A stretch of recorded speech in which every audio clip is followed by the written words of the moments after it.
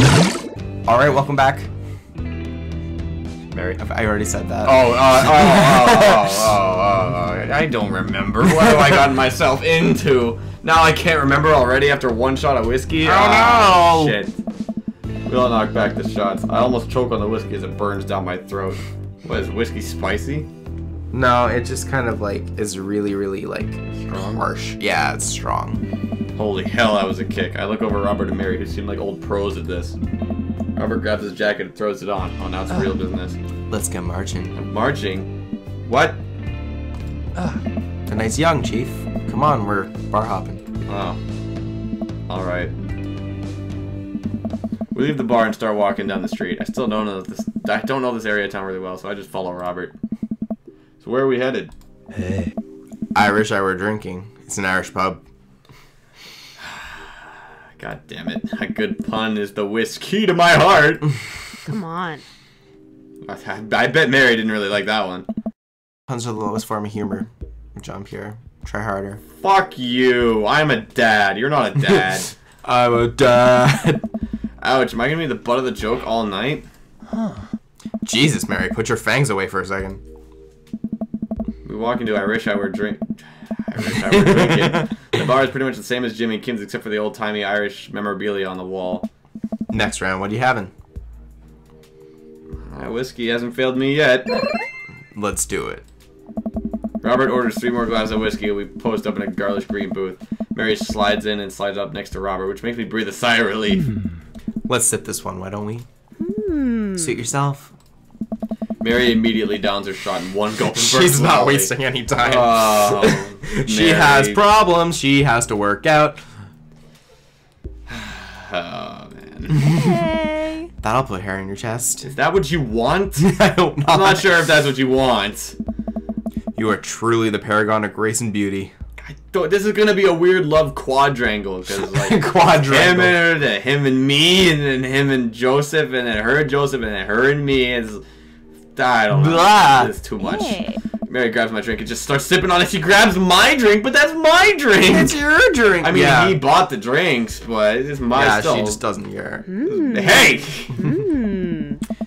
Polnareff, be a dear and get us another round, will you? Fuck you! You're drinking my drink. You buy that shit. You waste your own money. Hey. I don't know how to process this evening at all. I get up and order another round of drinks from the bartender. As I head back and see Mary and Robert having a lively conversation. Robert roars with laughter. I don't think I've ever seen the guy smile, let alone laugh. I'll look at him smiling. Just like, smile's really cute. I take a seat across the booth from then and pass out the drinks. So Edith's kid snuck some pot brownies onto the table at the last bake sale, right? And I spot that little hemp sweat-shirted gremlin in the act, so I go up to Edith, and without the baggie, I'm all about to tell her when all of a sudden she just freaks out at me. You're ruining the bake sale, she says. You should have been PTA president. Your roots are bad, and blah, blah, blah. Yeah, I would have been you're ruining the bake sale by taking away my pot brownies. So what'd you do? I told her I have a brownie and that everything's gonna be fine. Yeah, fucked. They both erupt in laughter. I politely follow along with the story. She ate 3. Oh, shit. Oh, no. That does not sound good. That's bad.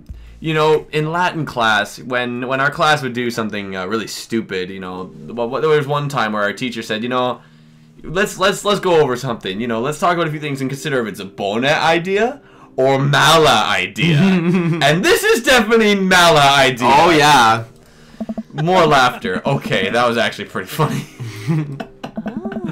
She called the cops and told them that time had stopped. Time stopped. Zawardo!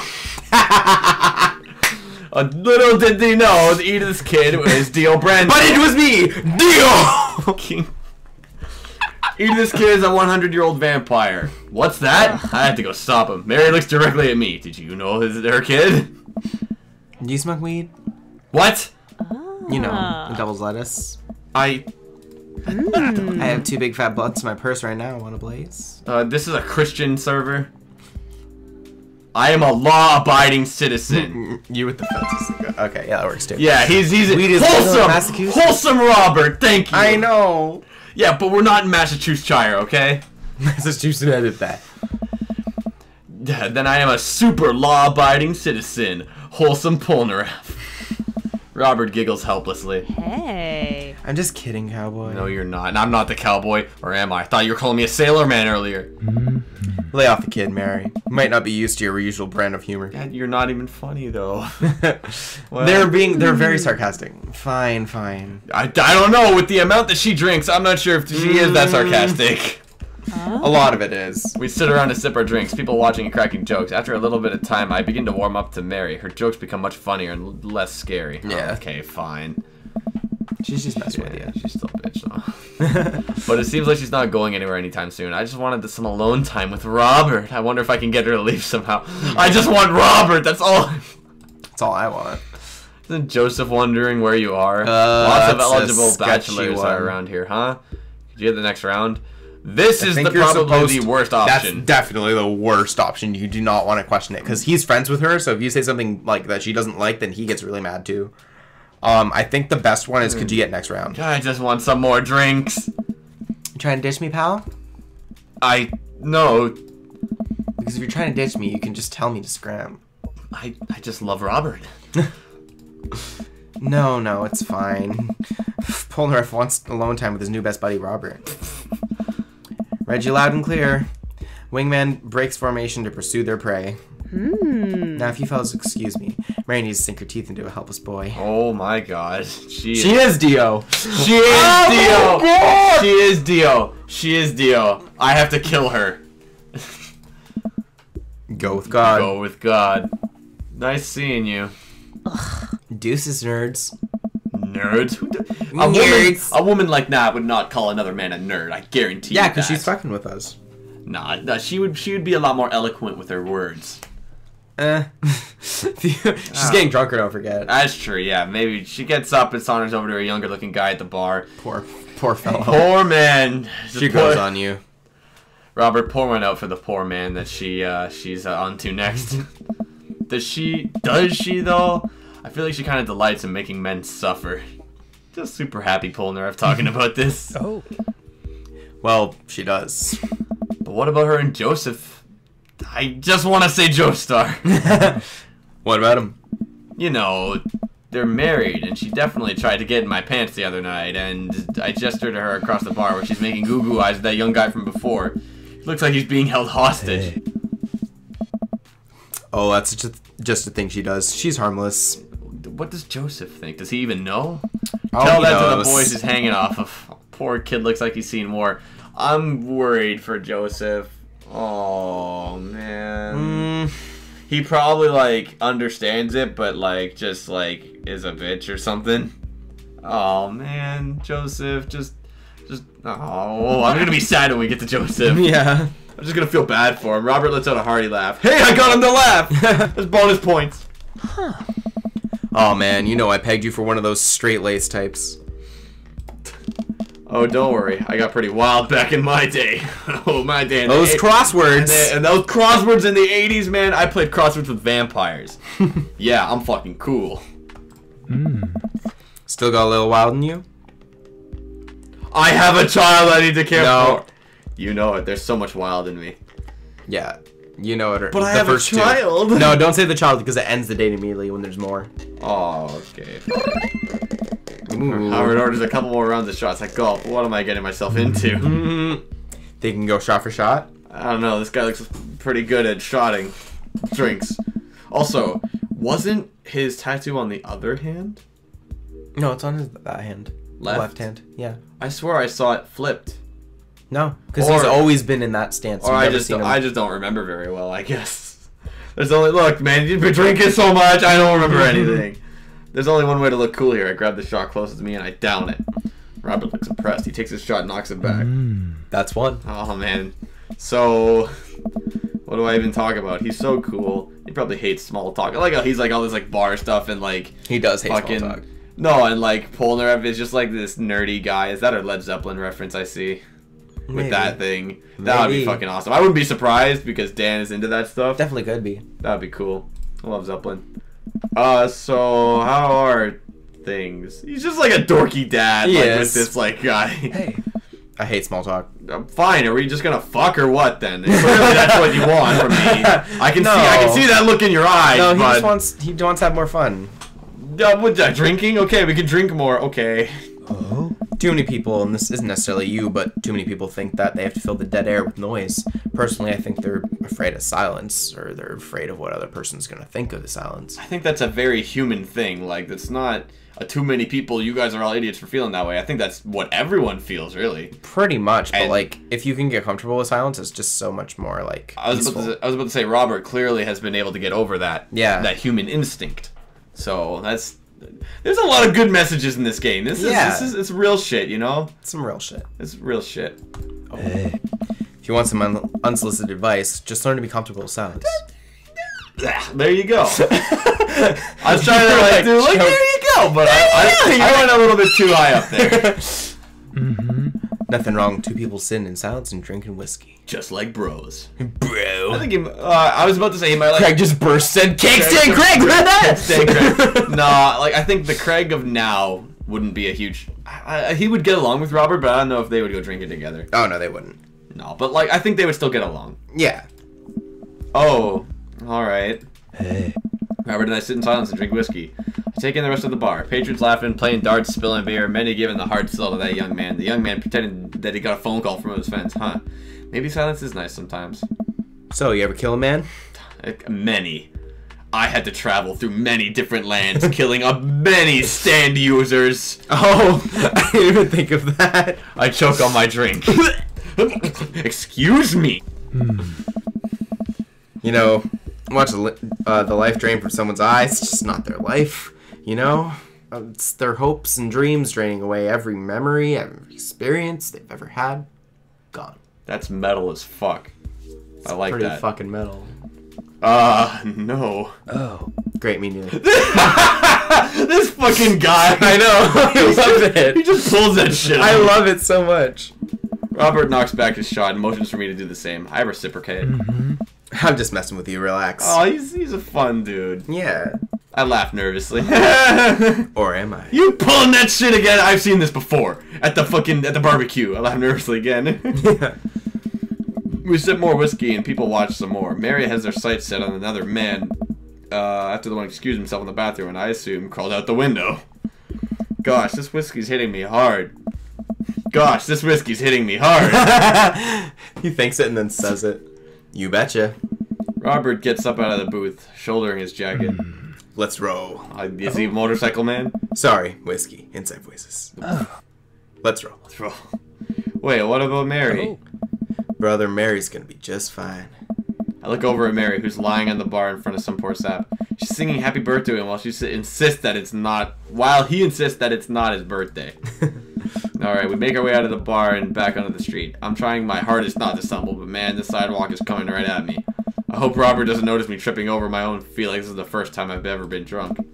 Where to, man? You'll see. I'll follow Robert to street lamp spotlights until we eventually ride at a rundown strip mall. There's a beauty salon, a sex shop, a computer repair store that looks like it's been closed for 10 years, and finally a liquor store. So I wonder where we're going. Wait here. I'll be right back. After a minute, Robert returns with 2 wine bottles in brown paper bags. He hands one to me. Cheers. He sits on the curb and drinks. He motions for me to do the same. This is really not where I expected the night to go. Are you okay? You seem to drink a lot. Is everything good, man? He does. I take a sip. He has reason. Where's Zinfandel? Oh, White. I thought that said where. Where's Zinfandel? Where is it? I don't know. It's on the map. Okay, white Zinfandel. What? Nothing. I just wasn't expecting. It is delicious, fruity, and refreshing. Don't judge me. Hey, I'm not judging, man. You're the one talking about killing people with your like weird circle thing tattoo, target on your hand. Start to say something. Think of his lecture about valuing science earlier. Stop. I sip on my wine and watch cars drive by. Let's throw rocks at shit. Okay, let's throw rocks. What? Robert suddenly hurls a rock at a stop sign. The ding echoes throughout the empty parking lot. That felt good. Okay. He presses a stone into my free hand. Now you try. I don't know. With feeling. I look at the rock on my hand. I look at the stop sign. Back at the rock. Back at the stop sign. I know what has to be done. I got a problem with authority. That's what Amanda yelled earlier, too. I got a problem with authority. I hurl a rock at the sign. Oh man, he loves He it. thinks it's cute. It sails over the stop sign, right at the window of the parked car, leaving a crack. Oh shit! Yeah, I don't care. And I assume if it was this one's for you, Pappy, I would have gotten some eggplants. Oh yeah, I think so. Huh? Dude, run! Oh shit! I leap up and dart to the nearest alley, wine in hand. I can hear Robert's footsteps behind me. After I'm sure I'm far enough away from the cracked window that I'm no longer culpable for this hideous crime. Heinous. It's pretty ugly too, though. I'm a fucking idiot. It's a heinous crime. I stopped to catch my breath. Maybe we strike rock throwing from the to-do Man, list. that was a bad idea. Agreed. Suddenly my stomach growls. Oh man, I am starving. Let's get pizza. I can't argue with that. Where's good around here? Actually, I don't even care what's good. It just needs to be edible and in my mouth the next 5 minutes. I'm not sure if it's pizza that's going to be in his mouth. I know just the place. Like, I'm just like... I follow Robert through a maze of alleys and side streets until we eventually end up in a tiny hole-in-the-wall pizza joint. Oh. The bright red neon sign reads, Pizza! Ta-da! Okay.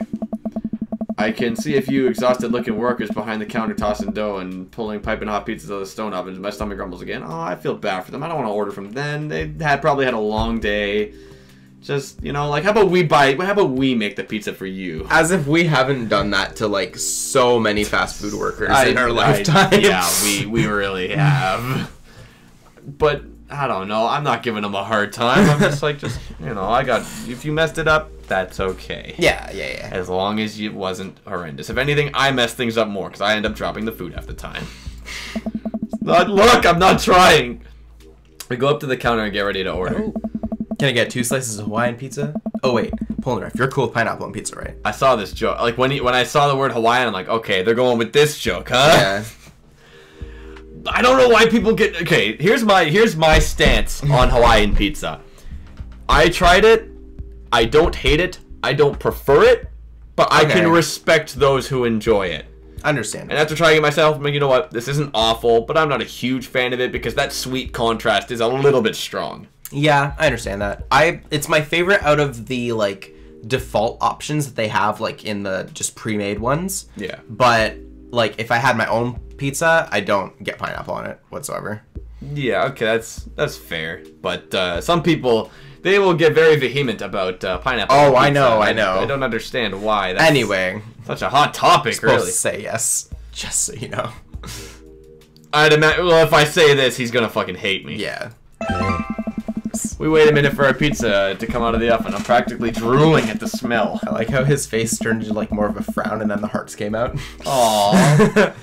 The cashier hands us a giant slice on a paper plate. It's so saturated with grease that I'm worried it will fall apart. We take our pizzas outside and walk through the alleyways as they eat. That being said, sometimes at Pizza, they'll give you a slice and it's not even cut. You're right. It's just a huge chunk. Or it's cut at such an angle that it's such a terrible shape. Like, you have the pizza, and then instead of being down the middle, it's like this. Oh. It's terrible. And there's this place at school where you can actually just go grab the slice and cut it yourself. So I tried doing it. I'm like, you know what? It's really not hard to be accurate. Yeah, it's that being not. said, you just got to make sure you get it hard enough so you don't have to go back and forth and cut it into multiple pieces. But being accurate down the middle is really not hard at It's really all. not, yeah. It basically guides itself. Pretty much. I don't understand how you can mess it up unless you just go like you do it quickly. I take a bite. It's absolutely delicious. Absolutely. Pineapple is truly the best pizza topping. Controversial opinion 2016. You said it. Not me. Yeah, not me. Don't get me involved in that shit. Man, I don't need the internet. I feel way better now. You and me both. We hear noise coming out of a slightly ajar door in the alleyway. Robert looks at me excitedly. Oh boy. Got any more of that wild in you? I love my daughter and I should go home and make sure that she's alright, you betcha. Good on you. I can tell, like, I gotta continue with him. Yeah, just to you get gotta the most let him out have of the his day. fun. But if you push this too far, I think you can die. Oh shit. So Robert and I slide the door open and peek inside. It's completely dark except for some flickering light. We slowly creep forward, cautious not to be heard or seen. It's a movie theater? Shh. Yeah. Oh, okay. Don't shush me so loud! Shh. We come to the end of a hallway and find ourselves standing in front of a movie screen. Oh, this suddenly makes sense. Did we really just sneak into a movie theater like a couple of teenagers? No talking during the movie. We look into the audience and are surprised to find that it's almost completely empty, save for a row of a few teenagers in the front. They look annoyed when they notice us. Robert starts making his way to the very back of the theater and I follow him. We settle in with our wines and try to make sense of this movie. It's a romantic comedy, I think. A young man's frantically trying to get through New York to find the woman that he's finally realized he's in love with. Kiss already. Is he that guy? Yeah. He's that guy? Ah, come on, Robert. He's really being that guy right now. Mm-hmm. There's nobody to kiss yet. You want him to kiss the taxi driver? Hell yeah. I'm not surprised that he feels that way. I can imagine that's what he would say. The kids down the way notice us heckling. One of them speaks up. This fucking... Hey man, keep it down! Oh damn, that's Ernest Hemingway, Hugo's ship son. Ernest, hey Ernest, I know you, it's me, your neighbor, hi! Ernest turns back around embarrassed. I turn back to Robert. He kiss anyone yet? It turns out that yes, he did kiss someone. He made his way out to a tiny island near New York to profess his love for a woman who, for some reason, he knew would be there. She tells him that they hit the jackpot. He said that they had, but I think there was some subtext I'm missing here. Boo, love is dead. Shut up, it's beautiful! Oh. Okay. No, you shut up! Little bitch boy. Ernest grumbles. The credits start to roll. I stand up. Robert immediately pulls me back down. Hundreds of people worked very hard to make this film happen, and you're going to sit here and appreciate them. Okay. Look at that. Elizabeth Shelton. She worked really hard. I bet she did lots of good wardrobe design. Thank you, Elizabeth Shelton, for this beautiful film-going experience. Feels like something Miguel would say. It's kind of starting to turn into Miguel here. And Peter Anders, catering, fed a bunch of people so that they could have the energy to do their jobs. What a guy. We let the credits roll while Robert individually thanks every member of the crew. Once it's finally over, we make sure no animals were harmed in the making of this film. We leave the movie theater. We stumble into the theater parking lot, polishing off the rest of our wine. I'm going to assume this is Ernest. Hey, assholes! Out of nowhere, a rock flies through the air and hits me on the knee. Ow. My knee! What the hell? I need that! I need that out of up air! Come on! I need that! Ernest and his friend stand in the alleyway, blocking our exit. So is this where he stabs me and I die? No. Oh, what'd you guys want? Why'd you go and throw a rock at my knee? God damn it! This is my good knee! My orthopedist. My orthopedist. Orthopedist is gonna be pissed. Like, what, you can't up air knee anymore? Like, fucking... It's always sour spot. It's I always sour spot. Always get weak knee. At least I guess I can gimp people. That's my purpose off stage now. Ernest tosses another rock up and down in his hands. What's wrong with this kid? You ruined my theater going experience. Now you have to pay. What the fuck? Oh, well, I don't have any cash on me right now, and like, movies got really expensive. Ernest hucks another rock at my other knee. I'm able to jump out of the way, but I didn't properly stretch before physical activity. I'm probably gonna feel super sore in the morning. We ruined it for you? That movie was pretty crappy in the first place. Hey, you take that back. That was a beautiful love story with really genuine acting. Well, next time on Dream Bad, we'll see if we can genuinely act these characters out. Oh, man.